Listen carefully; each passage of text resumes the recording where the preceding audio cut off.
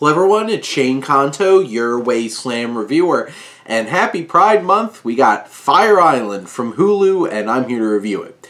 And this is from director Andrew Ahn, and focuses on a adaptation of Pride and Prejudice taking place on Fire Island with a bunch of gay men, and things get saucy, things get exciting, things get fun, and all up until the last dance, this is a blast. And I had so much fun with this film, and really what brings it to life is the cast. You have Joel Kim Booster, who plays Noah, our main character, who's, I will not be chasing any men until I help my friend Howie, played by Bowen Yang, find somebody. And Howie has never been in a relationship, hasn't slept with anybody, and Noah's trying to be a good wingman, but this pesky man keeps getting his attention. Conrad Ricamora plays Will, who's the Mr. Darcy type of this story. And their back and forth, will they, won't they, is interesting, it's engaging. But really, Noah and Howie's friendship is a big anchoring point to this film, and I really enjoyed that aspect. And then you have Erin, played by Margaret, who's kind of looking after all of them, is such a blast. And then you have the whole big gay and excitable crew there, just having a blast at Fire Island.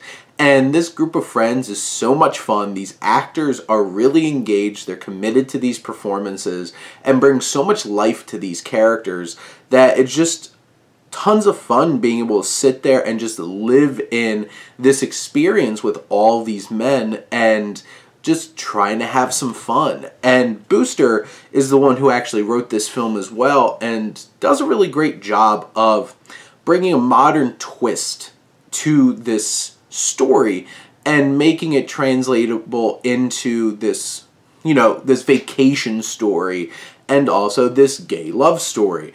And there's a lot of love to go around, and of course some of these characters are going to turn out to be jerks. There's going to be some kind of conflict. There'll be sexual tension throughout, and I think Ahn does a really great job of balancing those things while keeping a light, fun, and enjoyable tone for most of the film, but still offering up enough depth for you to care about these characters and to have a fun time with them too.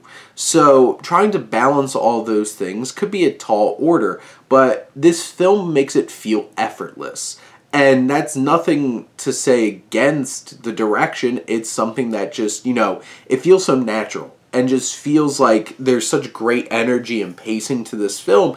I was hooked from start to finish. I had a blast with this. These characters bring so much life to the story, and these actors really bring so much life to these characters. And without them and the direction here, this could be a very flat and just another remake of a classic story. But this is fresh, it's interesting, and it's something that you wouldn't expect to see from an adaptation of Pride and Prejudice.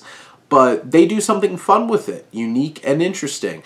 And it should be rewarded and accepted and praised for that. And I definitely had a blast with this. This is a great stream, especially timely, coming right out the beginning of Pride Month. So go show this film some love. It's definitely worth it. You'll have a fun time. But those are my thoughts on Fire Island. Let me know what you think, and let's talk some movies. But thank you as always for tuning in and supporting your Wasteland reviewer.